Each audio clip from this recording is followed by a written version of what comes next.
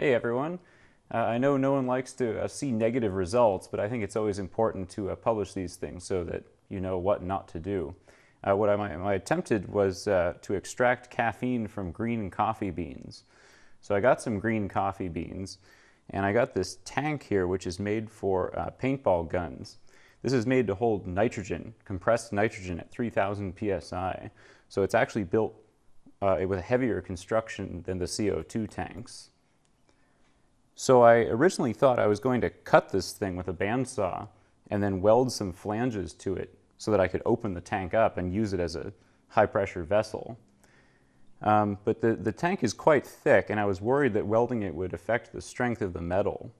And also welding something so thick would be tricky with my welder. I would have to preheat this. But I may still try it, so that'll be a topic for another video. So anyway, the first order of business was cleaning this thing out. I unscrewed the valve. It came with a pressure gauge and a valve on the top. Unscrewed this and looked in there and found all kinds of crap.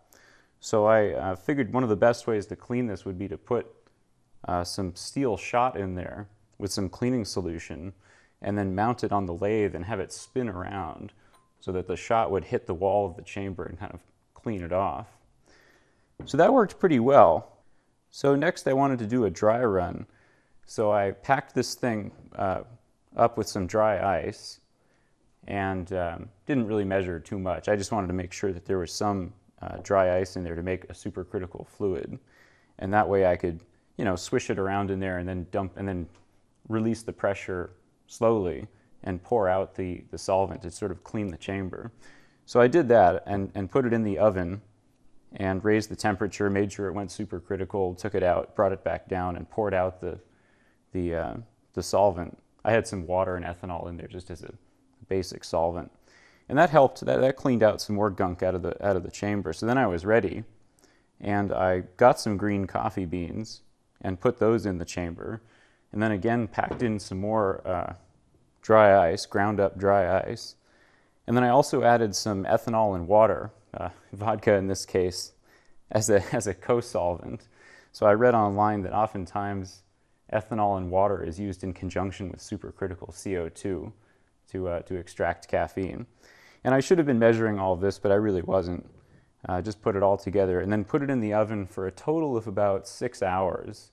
So it was about 80 degrees C for 6 hours. And opened it up and very slowly shook out all of the beans. They had actually changed quite a bit. The beans that came out of the chamber were almost like hard rubber, like they were white, discolored from the original green of the green coffee beans. And there was no solvent left. Even though I poured in some water and ethanol, when I took the chamber out of the oven, only rubberized beans came out. I actually didn't get any liquid out whatsoever, which was surprising. So I got the beans into a funnel with a filter, and then I was thinking, well, the caffeine probably went into solution in the supercritical CO2, and when I released the pressure, all of that caffeine probably came out of solution and stuck to the outsides of the beans. So now all I have to do is wash it off, right? So I had the beans in that funnel and poured just some water over them and let it drain out. So then I had a solution of what I thought was dirty caffeinated water. So I poured that into a pan and set it up on the stove, thinking that I would evaporate most of it away through boiling, and then the last bit could be evaporated just by straight evaporation. And then I could, scrape off the crystals. Well, unfortunately, there were no crystals to scrape off. There was absolutely no detectable caffeine. I forget what the solubility is, but it's some number of grams per liter. Anyway, I'll look it up, but I could tell that there was absolutely no precipitation going on whatsoever. So there was basically no caffeine in that pan of water. So anyway, I think I will follow up by trying something else. Maybe I actually will convert this chamber to be more of a chamber, and then I can put more solvent in the bottom.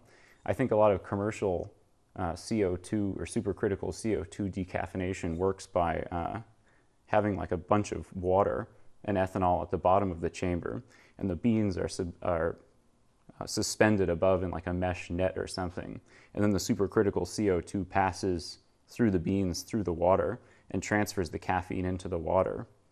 So maybe I'll try something like that. Anyway, just thought I would share this to show you what doesn't work. And for my next trick, I might actually try aerogels. Someone sent me some information about aerogels, and so if I cut this chamber up so that I can actually access the hole inside, I think that might be something pretty fun to try too. All right, see you next time. Bye.